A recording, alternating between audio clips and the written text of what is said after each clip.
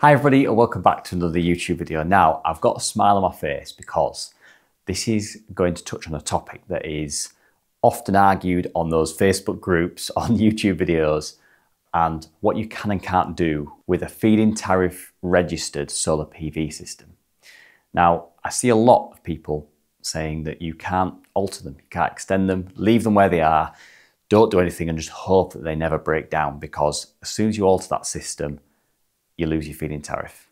And admittedly, this was my view a few years ago, but it's wrong. You can alter it, you can repair it, and you can extend it. And that's what we're going to get into in this video. So let's jump in.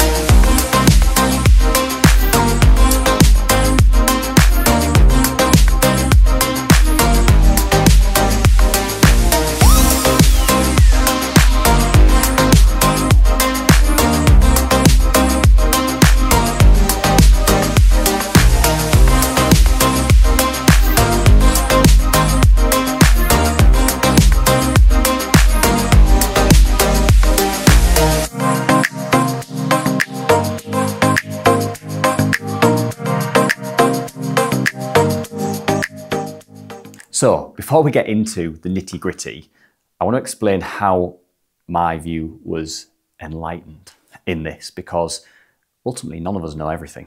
And what I've got in my hand here is an email that I got in 2023 from Ofgem, because we had an installation where the customer had an original feed-in tariff registered solar PV system that had been installed on a roof that was really need replacing.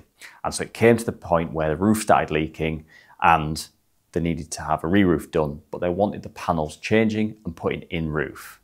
Now, in my initial thoughts of that were, well, you can't really do it because you've got a feed-in tariff registered system. We need to put all those panels back on the roof using exactly the same fixing system in the same location, because that is what your MCS certificate and all of your design documentation say. Now, the customer, to their credit, pushed me on it, but actually it made me second guess myself. So then I reached out to Ofgem, who are the ones that are overseeing all of this. A lot of the time there's a misconception that it is all to do with your energy provider. And don't get me wrong, they are the ones that unlock that money for you, but Ofgem are the ones that tell them what to do. So I firstly went to EDF in this case and said, look, if I want to put a system in that is 405 kilowatts, because they are the panels that we can get hold of that are closest match the total output for that site, then can I do it? And the response I got was, I don't think you can, from EDF. And so I went back to the customer and they said, well, that's ridiculous, you should be able to do it. And I agree, I think you should be able to change something that you have on your roof. It can't stay the same for the 25 years. Things change, new people take ownership of the property, and so it should be able to change. And so we did some more digging. And the reason that the customers wanted to change this was they were getting a brand new roof. It was going to be a darker tile. They wanted an in-roof, all-black system to really make the most of the aesthetics of the building. So it was a lovely building, and they wanted to get rid of the blue panels. So we were looking at the Viridian 405 watt panels, 10 of those, just over 4 kilowatts of generation. However, they had 4 kilowatts of generation spread across the building with 16 250 watt panels. So we were trying to get to that 4 kilowatt peak, but we couldn't find a way to do it using other panels. We had to use these Viridian ones, and they were 405 watts, so we're already onto a bit of a loser there with what we do. So we could have dropped one panel down and gone underneath that 4 kilowatt, but it seemed very strange for 50 watts to try and do that when we're only exceeding it by 50 watts. Now, we could have just done it and not told anybody.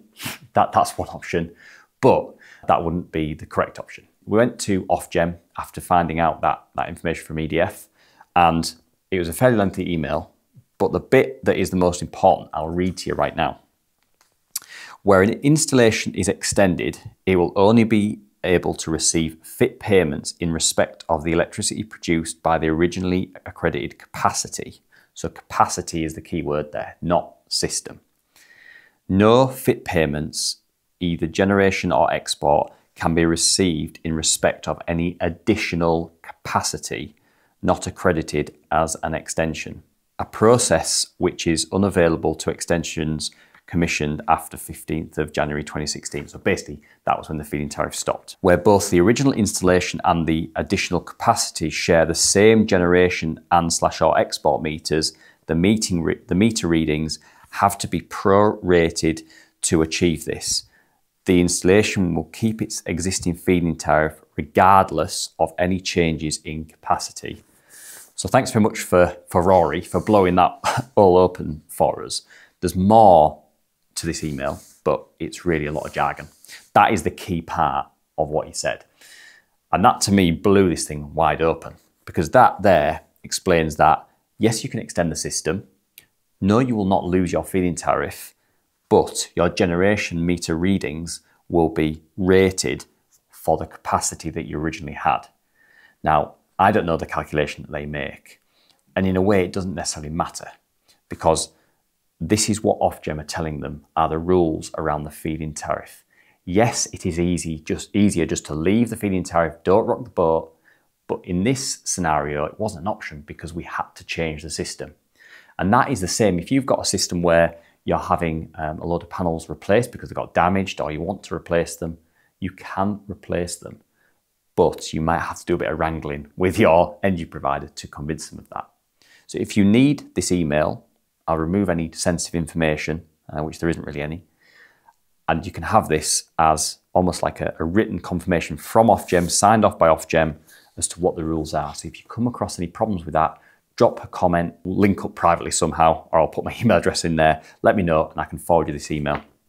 And you can take this to the feed-in tariff provider, because these systems should be allowed to be extended. Homes have changed how their energy is being used. We should be able to adapt these systems, but it is also very fair that you shouldn't be able to get paid more than what you originally signed up to in that feed-in tariff contract.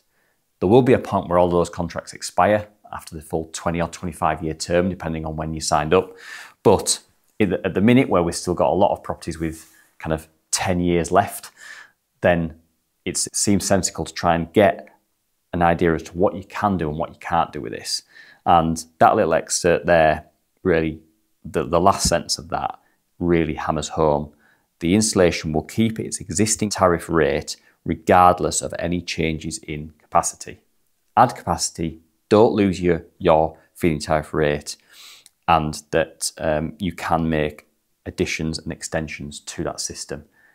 It maybe adds a bit more work for your feed-in tariff provider to start calculating that, but ultimately it is a benefit to you because you're able to generate more power from that system without losing that feed-in tariff. So yeah, hopefully that's answered that question, because that's been something that did kind of open my eyes in 2023 when I was making these inquiries. So yeah, reach out if you want this email and I will be more than happy to send it out.